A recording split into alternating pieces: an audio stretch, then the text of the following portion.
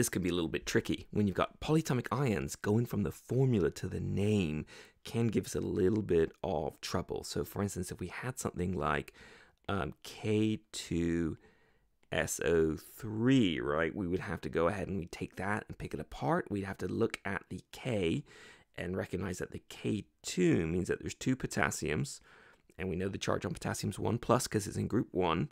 And the SO3 we'd have to recognize as a polyatomic ion with a charge of 2-. Now we can also see the golden rule, right? So these 2 minuses cancel out the 2 1+, so we are golden. And the name of it, K, is potassium. Does it have a variable charge? If it did, we'd need to include it, but it doesn't, so we don't need to say potassium 1 or anything like that. SO3 2- is sulfite, so this would be called potassium sulfite. Okay, now here's a tough one. So if we had something like FeSO4,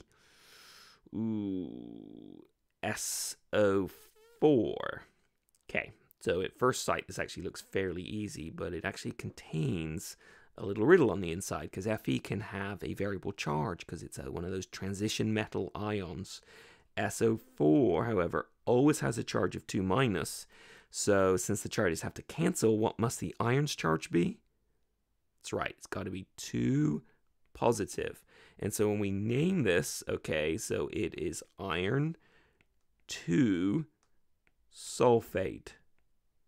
Or, because iron 2 is the lower charge, we could also name it ferrous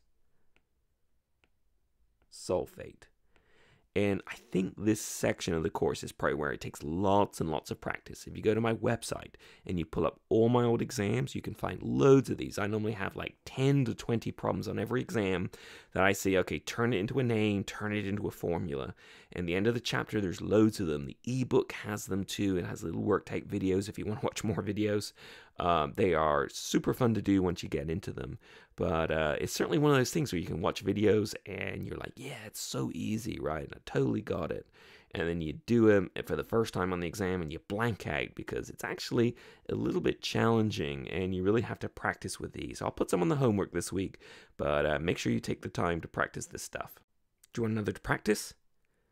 Oh, sure, why not, right? You can always just skip forward a couple of minutes if you don't want to do another one, but here's another one. So Cu F. Oh, that's not a polyatomic ion, is it? I'm sorry. CuNO2. Is that a good one? Let's go ahead and make it something like that. I think that's a little better. So try and name that one. Pause the video, name it, and then I'll go through it here in a second.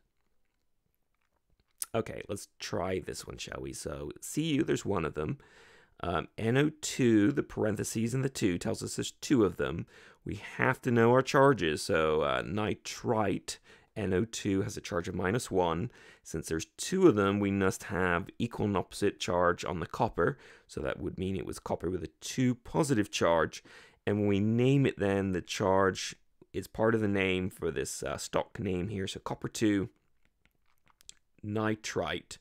And although there's 2 nitrites, right, we don't name it any differently, right? So whether it's 1, 2, 3, or 4, it's always called nitrite. In the next chapter, we'll see for molecules, we have to name the number we have. We have to say if it's 2 of these and 1 of these, because in molecules, the atoms can combine in lots of different ways. For ionic compounds, the golden rule says the charges have to cancel. There's only one way the charges ever cancel, so there's only ever one formula that we can write from a given name, or vice versa, one name from a given formula. One last little mention here, acids versus bases. Now, we'll spend a whole chapter talking about acids and bases, but this is a good time to mention it because acids are things that contain the H+ ion, and bases are things that form the OH- ion in solution. And let me just give you an example of an acid. So an acid might be something like HCl. And when HCl dissolves in water, it actually releases the H+ ion and the Cl- ion. And so oftentimes we see an ionic compound with an H in it in the form of H+. So we can recognize it as an acid. Another example of an acid is something like NO3, which is nitric acid. When it dissolves in water, it forms the H plus ion, and the NO3 minus ion. Do you remember the name of NO3 minus? Yep, it's nitrate.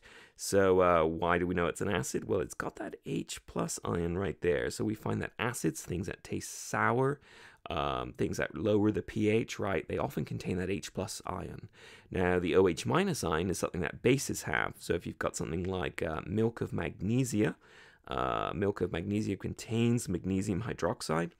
And when you dissolve it in water, it breaks down and forms magnesium and hydroxide. Okay, we're going to write it like this, OH minus.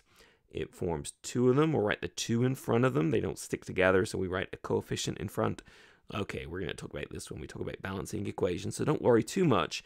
And magnesium's charge is 2 positive. But the key thing here is that whenever you see hydroxide inside of something, when it dissolves in water, it often releases it and makes a basic solution.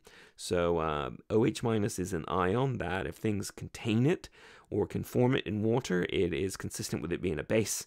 And if it has the H plus ion, it's consistent with it being an acid. So that's the very last thing in the chapter. Well done, you've made it through another week of these lectures. So look out for the homework, and our first exam should be coming up fairly soon. So that sounds like fun. Bye-bye.